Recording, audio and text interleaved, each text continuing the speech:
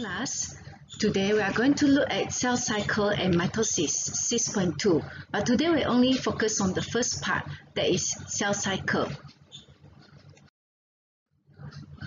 The learning standard for today's lesson.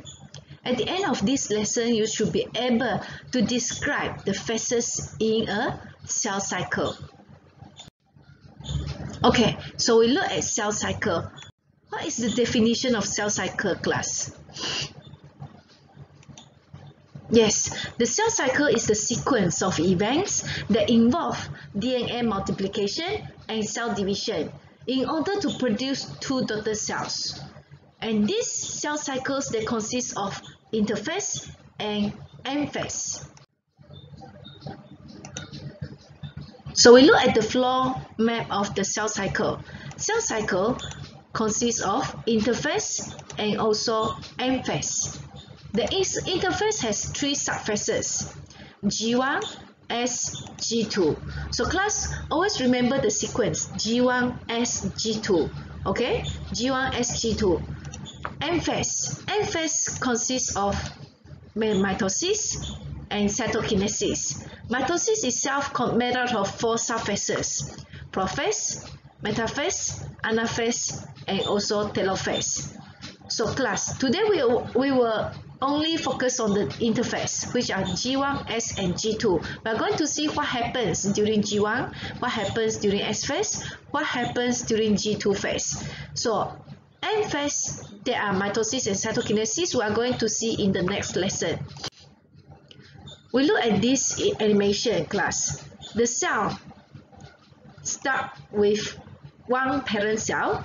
This parent cell will undergo interphase, which are G1, then S phase, and then G2 phase. After finish the interphase, the cell will enter the end phase, which made out of the mitosis and cytokinesis. Okay, so the cell will undergo prophase, metaphase, anaphase, telophase, and finally cytokinesis. After cytokinesis, they will form two daughter cells.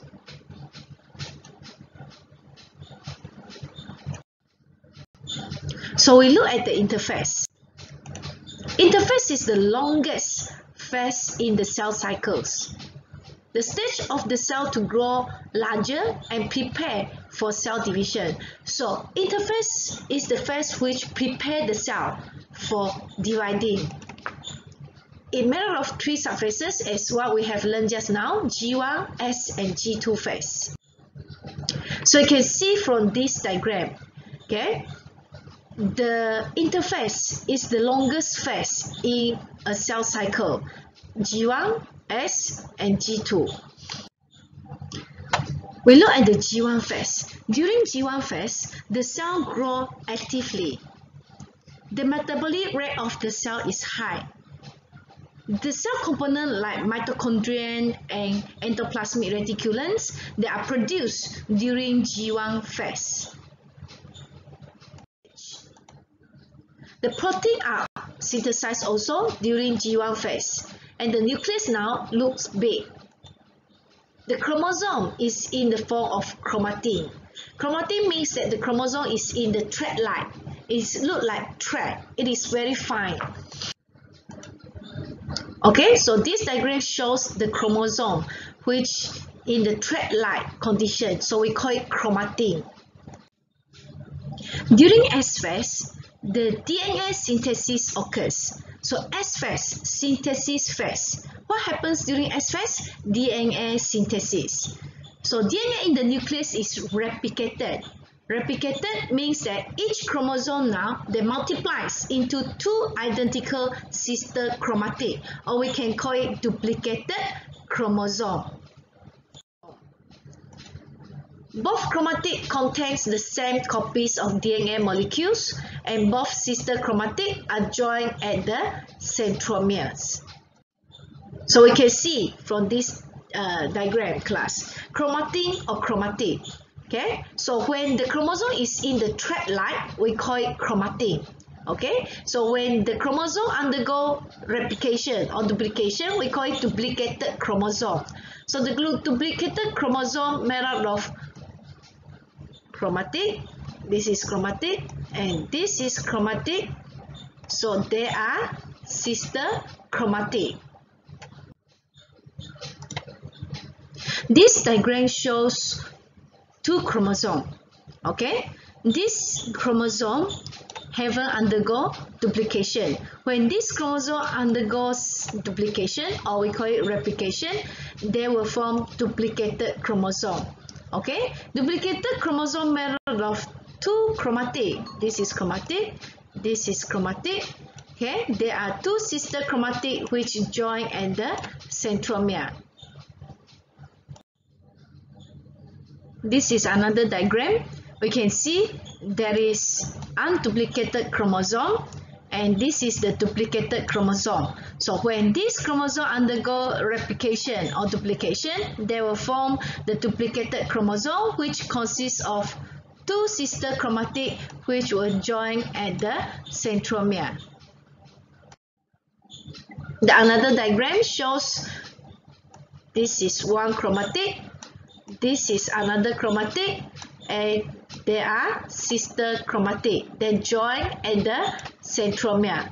These are the duplicated chromosome. That means the chromosome already undergo replication or duplication. So we finish about S phase. Now we look at the G2 phase. So the cell continue to grow during G2 phase and with active metabolism. The cell gather the energy because the cell division require energy. So during G2 phase, the cell gather energy and make the final arrangement to enter the next stage for cell division and prepare the cell, or we can say it prepare the cell for. After finish interphase, the cell will enter M phase. So during M phase, the cell division occurs and it consists of mitosis and cytokinesis. Now, we already finished what we need to learn in today's lesson. Now is the cells assessment time class. We look at the first question. G1, S, G2 and M in the diagram A shows the phases of a cell cycle. Which of the following is correct about S phase? So what happens during S phase, class? Accumulation of energy, synthesis of DNA, synthesis of organelle, mitosis and cytokinesis. Which one is correct? Good. The answer is B, synthesis of DNA. S phase, synthesis phase. So during S phase, the DNA replication or duplication occurs. So this we call synthesis of DNA. The next question, the figure shows the phases of a cell cycle in an organelle. So what are P and S?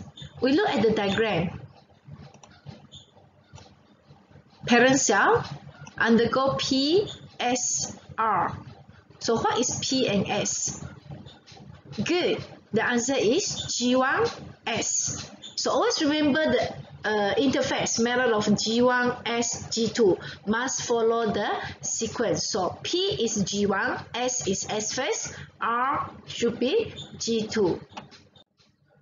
So that's all for today's lesson. Thank you, class.